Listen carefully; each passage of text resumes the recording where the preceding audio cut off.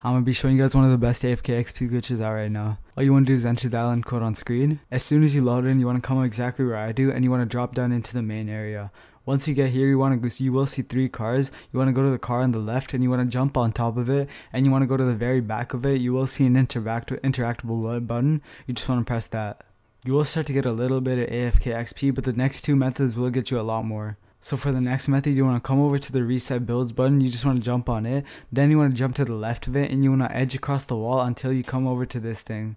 Once you get to the middle, you just want to look up, and you will see an interactable button. You want to hold that, and you will get teleported to a new area. You will see a crossbow. You want to pick that up, and you want to shoot the Jonesy in the head with it. You will start to get around 1000 XP per second with this method. The last method will get you the most XP, and you want to come over to the weapons.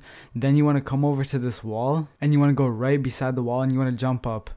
You will get teleported to a new room, and you want to come over to this mini fridge. Then you want to interact with it. You will start to get around 1000 to 2000 XP per second doing this. I'm near my XP cap, so I didn't get as much as you will, but you can get up to 150,000 XP in a minute doing this glitch. To stay up to date with the best Fortnite glitches, make sure to subscribe.